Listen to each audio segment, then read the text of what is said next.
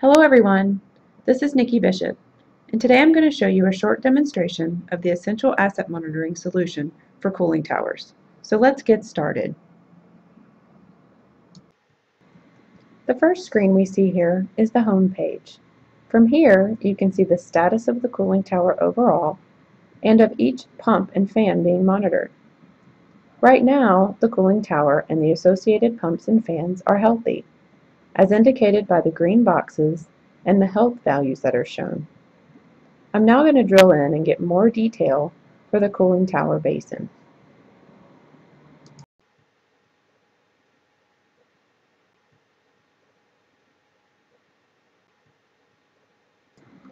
What we see here is the cooling tower process display. You'll notice the health value is reported at the top left, along with any active alarm text. Right now, the tower is healthy, so there's no alarm text shown. The health value reported here is always reported as the minimum health of all assets associated with the tower.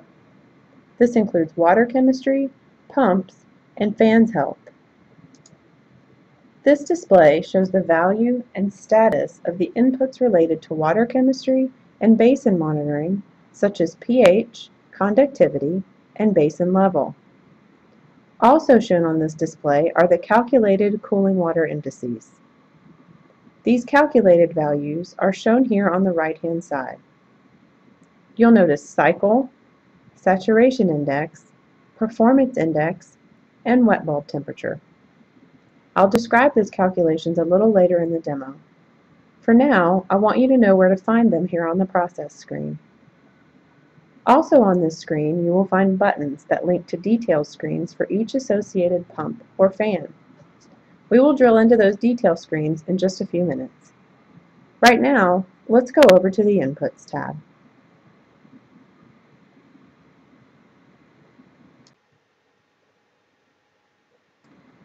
On the Inputs page, you can see the current value, the average, and the baseline value for each input. There is also a trend window available here. I'm going to add the pH and conductivity values to the trend. To do that, you can simply click on the value for that input. The baseline values represent a snapshot of the data that has been captured under normal operating conditions. Once the baseline is captured, all alerts are calculated as deviation from this normal operating condition. I am now moving over to the Configuration tab. From here, you can configure the alarms. To see the details for alarm configuration for a specific input, simply click on the input name. You'll see the associated dialog box open up on the right. You can click on the question mark for help on configuring the alarms.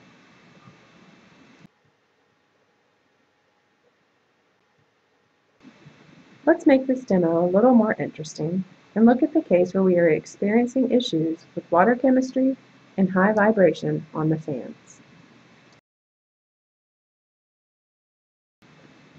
The active alert is now for high saturation index, and we also see the indication of supply pH high. This is a critical alarm as indicated by the red text. The saturation index tells us whether the water conditions are favorable for scaling or favorable for corrosion.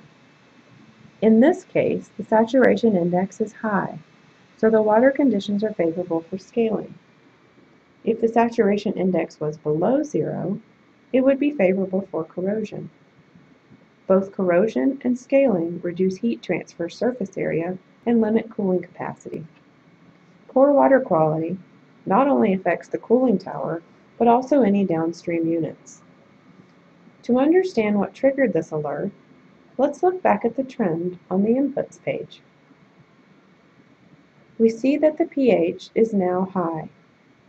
The saturation index uses the calcium, alkalinity, and total dissolved solids values to determine the index.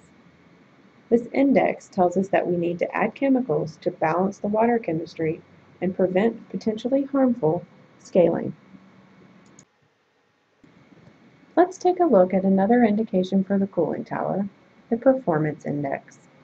The performance index tells us how the cooling tower is performing relative to how it can perform under these conditions. Since cooling towers are evaporative coolers, their operation is limited by relative humidity. The more water vapor there is in the air, the less water can be evaporated for the purposes of cooling. This limits the cooling capacity of the cooling tower. The performance index tells us how close to optimal the cooling tower is performing. Right now, we can see that the cooling tower is operating at 46%. Take a look at the relative humidity.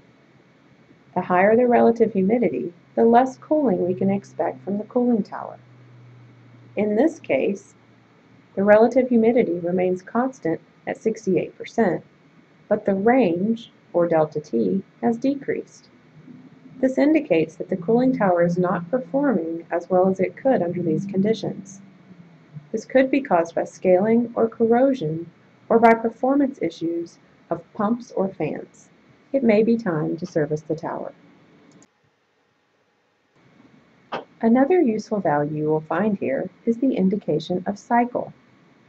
Cycle is a measure of how many times the water circulates through the tower before being blown down or discharged from the tower.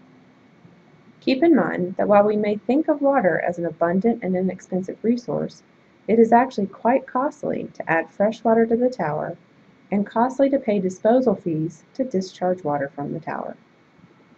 That means we want to keep the water in the tower as long as we can without allowing the solids to build up.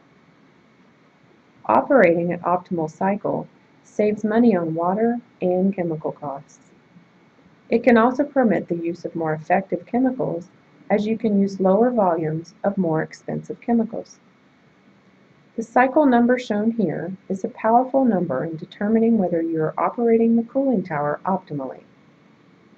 Let's look back over at the inputs page and look at a trend of the conductivities, which are the measurements used to calculate the cycle value.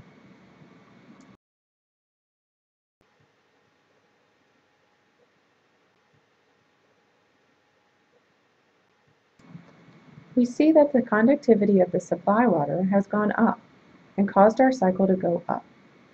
The target cycle is 5, but we are currently operating at a cycle of 6. This means we are leaving the water in the tower too long and allowing solids to build up. To operate at the target cycle of 5, we need to increase the discharge rate of water from the tower. Alternatively, we could be operating at less than optimal cycles, and we could be excessively discharging water from the tower, resulting in excess spending on water and chemicals. Let's now go back to the process page and take a look at the details for the cooling tower fans. Each cooling tower fan has a detailed process page showing vibration and temperature measurements. We can see the health of the specific fan here and also the alarm status. This level of details allows us to know which fan may have an issue and may need to be serviced. We can also go back to the process page and look at the details for the cooling water pumps. The pumps are monitored for conditions such as high vibration, cavitation, increasing trends in vibration, and low pump head. The discharge pressure measurement is used to determine pre-cavitation conditions.